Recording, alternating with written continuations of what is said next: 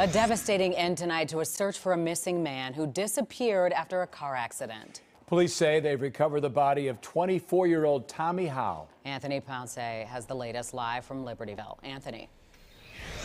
Yes, Dawn and Corey, shortly before 2 this afternoon, dive teams recovered Howe's body from the Des Plaines River not far from Libertyville. This was after this past week. A kayaker spotted a jacket on the shoreline of the river that matched the description of the jacket that Howe was last seen wearing. The 24-year-old Antioch man vanished back on January 22nd under very unusual circumstances. He was involved in a car crash that day on I-94 and was right afterwards seen walking into a nearby forest preserve. That was the last sign of him, other than finding his cell phone at that forest preserve. His family thinks that he may have suffered a head injury, perhaps, may have become disoriented. So fast forward to this past Friday when a kayaker spotted that jacket.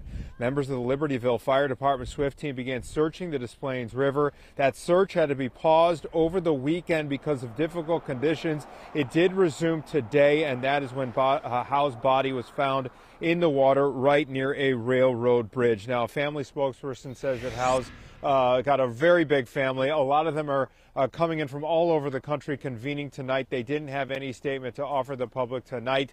Autopsy results are pending as an investigation is underway into the exact circumstances surrounding Howe's death. We are live tonight in Libertyville. Anthony Ponce, Fox 32, Chicago.